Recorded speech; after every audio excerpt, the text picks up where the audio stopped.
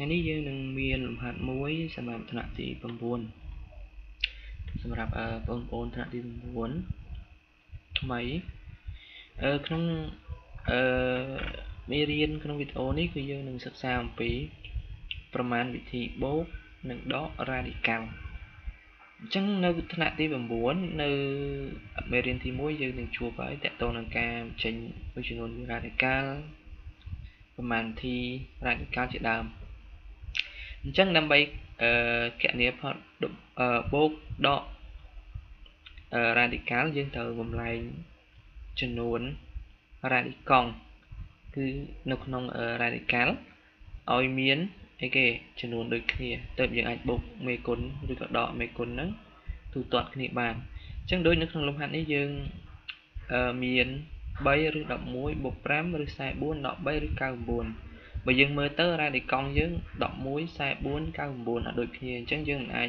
ទូទាត់មេគុណនិងមេគុណបានទេអញ្ចឹងដើម្បីឲ្យប្រមាណវិធីនេះអាចគណនាបានយើងត្រូវបំលែង radical ឲ្យវាមានចំនួនដូចគ្នាអញ្ចឹងយើងមើល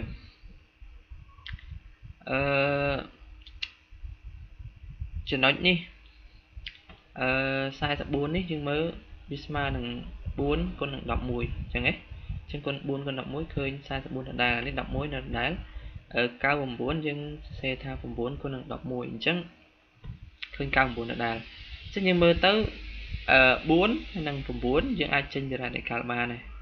ពួកអី4នេះយើងអាចសរសេរចេញជាអីបន្តទៀតយើងអាចសរសេរជា2ការ៉េ3 4យើងសរសេរជា2ការ៉េហើយ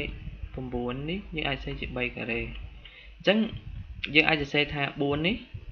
ស្មើនឹង2ការ៉េហើយ9នេះស្មើនឹង3ការ៉េអញ្ចឹងកាលណាយើងមានការ៉េហើយ radical យើង2គឺយើងអាចសម្រួលឬយើងអាចចេញ2មកក្រៅបានណា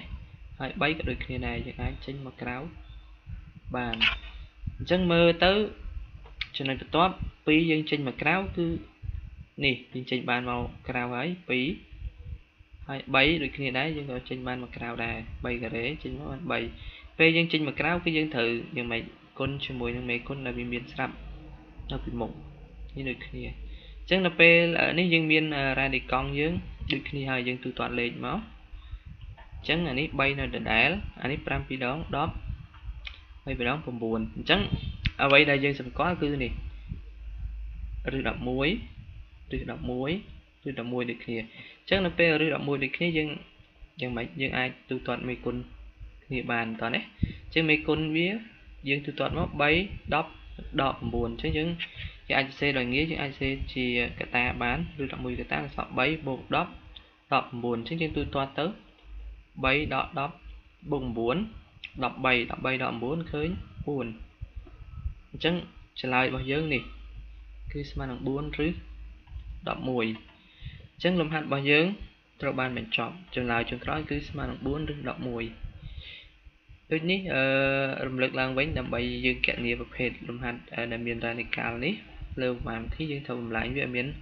radical ដូចគ្នាទៅយើងទូទាត់គ្នាបានអញ្ចឹង radical យើងឬការ៉េដូចគ្នាប៉ុន្តែ radical យើងខុសគ្នាអញ្ចឹងយើងធ្វើវា